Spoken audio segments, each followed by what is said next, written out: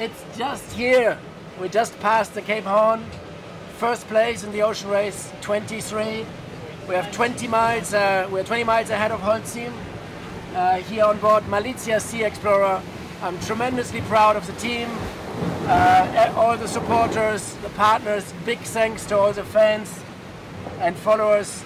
And it's just a feeling like Christmas Eve and New Year's Eve in one, plus birthday.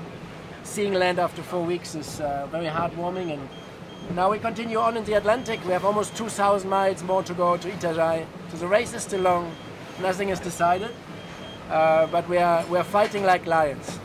At the beginning of this leg 3, we had a big crack in our mast because something broke up there and the sail ripped a big crack into the mast. And I thought we need to turn around, go back to Cape Town.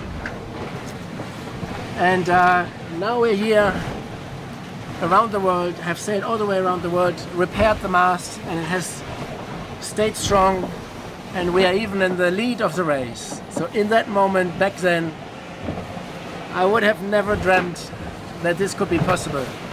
I think this should, we should always remember this. Never surrender.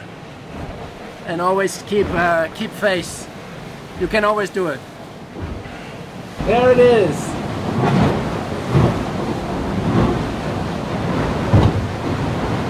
"12 miles, 30 minutes. The 6th time. But the last time I could see it was 2014, almost 10 years ago.